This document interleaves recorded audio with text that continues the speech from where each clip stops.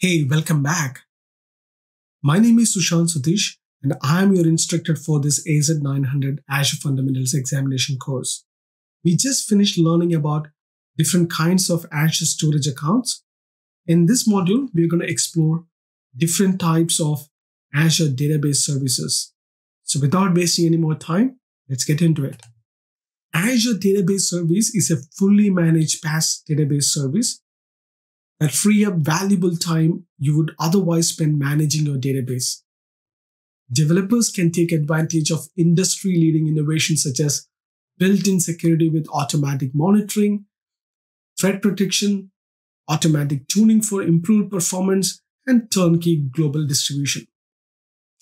Some of the most common data service type in Azure are: first one is Azure Cosmos DB.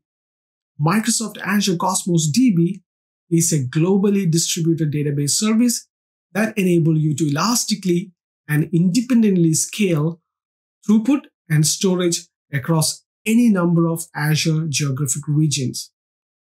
It supports schema-less data that lets you build high responsive and always-on applications to support constantly changing data. You can use Cosmos DB to store data that is updated and maintained by users around the world. It makes it easy to build scalable, highly responsive applications at global scale. Azure SQL Database is a relational database as a service, commonly known as DAS. Azure SQL Database is based on the latest stable version of Microsoft SQL Server database engine. SQL Database is a high-performance, reliable, fully managed and secure database that you can use to build data-driven applications and websites. You can use programming language of your choice without needing to maintain infrastructure. The Azure Database Migration Service is a fully managed service designed to enable seamless migrations from multiple database sources to Azure data platforms with minimal downtime.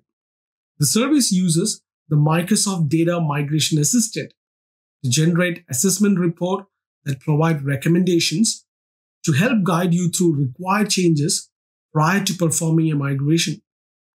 Once you assess and perform any remediation required, you are ready to begin the migration process. The Azure Database Migration Service performs all the required steps.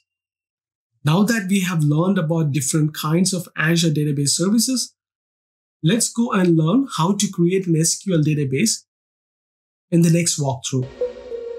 So I will see you guys on the next walkthrough. Till then, take care.